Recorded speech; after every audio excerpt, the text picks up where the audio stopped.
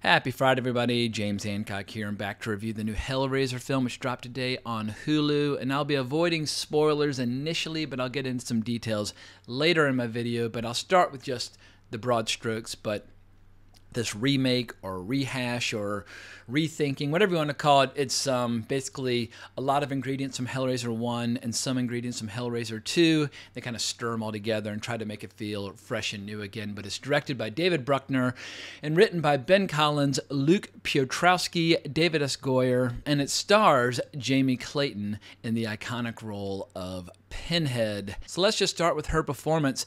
I thought she was the best part of the movie. I thought she had a cool tone of voice. She had great poise. She really seemed to throw herself into the part.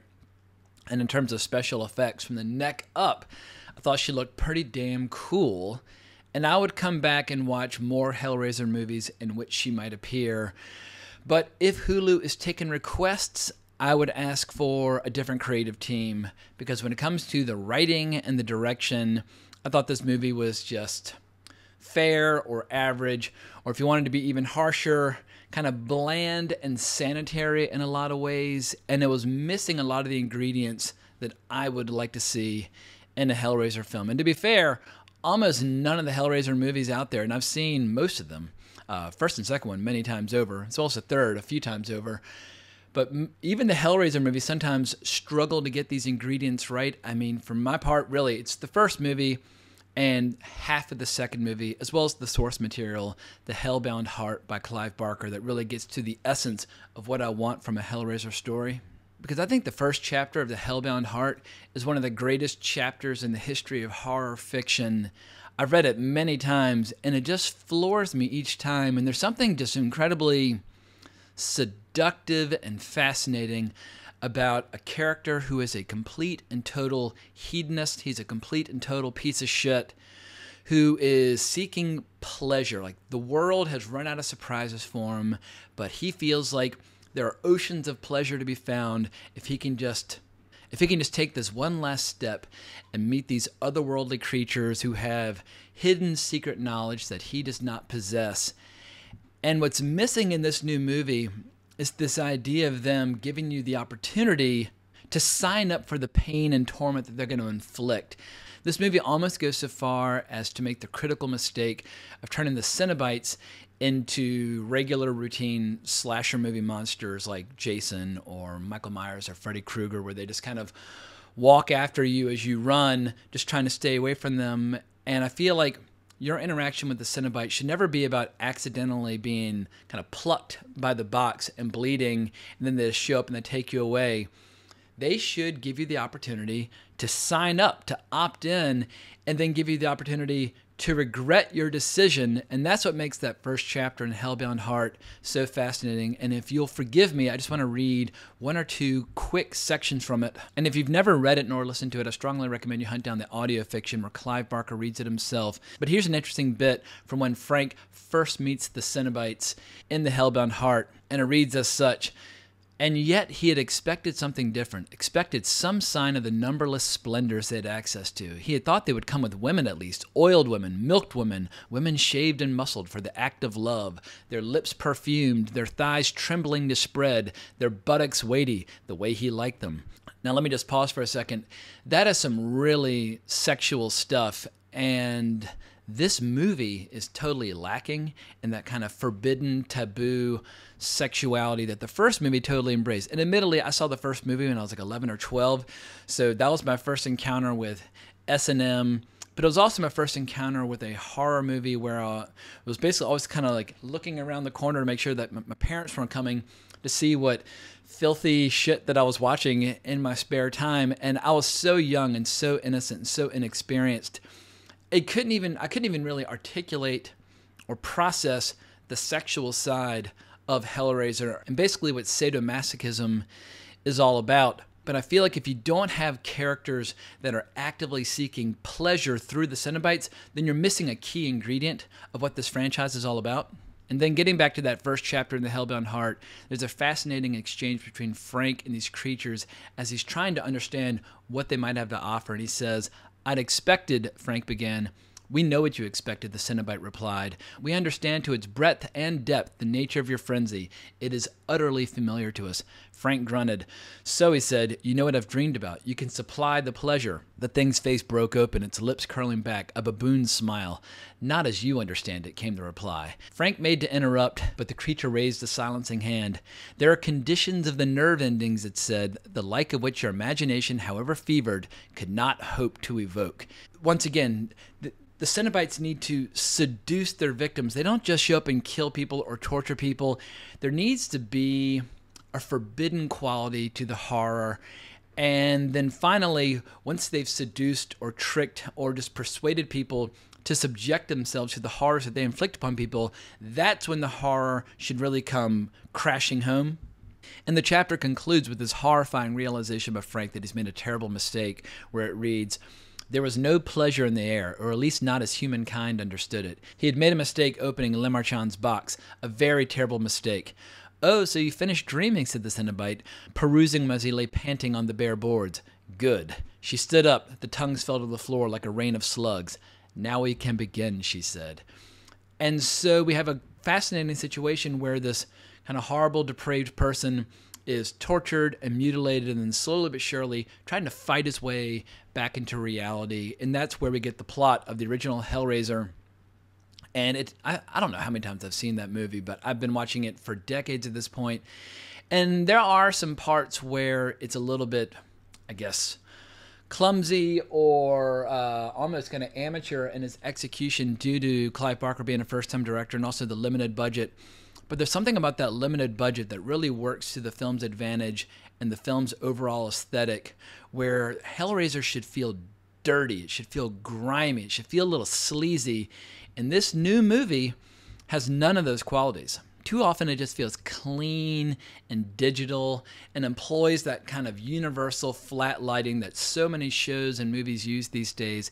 It just felt like it could be any other horror movie, and that's probably in large part due to the pretty limp dialogue. I mean, most of the characters in this movie feel like they were plucked right out of any old teen slasher movie.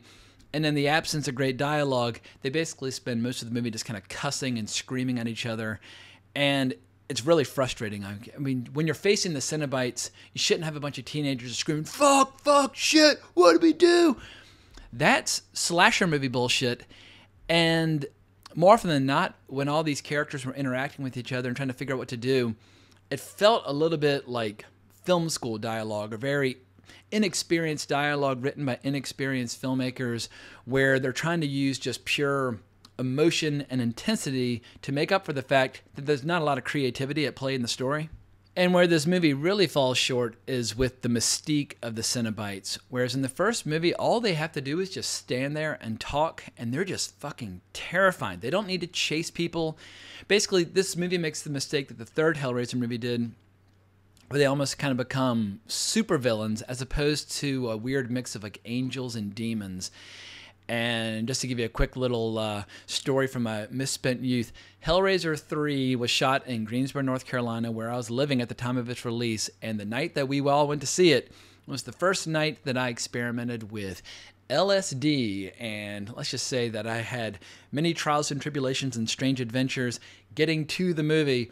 But the theater was packed with a lot of the kids who had been extras in the movie. And we were all just so fired up and so excited. But there was a moment in Hellraiser 3 where a girl's standing in front of this like obelisk where Pinhead is imprisoned, and all these chains come out of his mouth and rip her skin off, almost like somebody ripping the skin off a chicken, like in one fell swoop. And she's just standing there with no skin, shrieking and screaming. And we laughed so damn hard. I don't know if I've ever laughed that hard again. Like maybe I used up all my laughter for all time, but it was like one of the greatest moments of my life. We could not believe what we were watching, but we just had so much goddamn fun. And I've revisited Hellraiser 3 a few times since then, and it's a pretty bad movie in many ways, but at least it was kind of fun and exciting and sinful. And this new movie is lacking sin. It has a few little kind of like teenage makeout scenes, but they all feel very chaste and very wholesome. Just overall, this movie needed a sense of trying to lure the audience over to the dark side. I've never met anybody who has claimed that the original Hellraiser film kind of opened them up sexually, but it wouldn't surprise me if it has. Or movies like Videodrome, where some of the really strange, forbidden sexuality explored in that movie. It wouldn't surprise me to hear if Videodrome had opened up some people's ideas about pain and pleasure and that sort of thing. This movie just seems so cautious. And what it really needed was just some outright scenes of abject terror, dread, suspense, horror, all those emotions, none of which I felt during this movie. Like when the Cenobites would show up, like, oh, cool, here come the Cenobites. What are they going to do this time?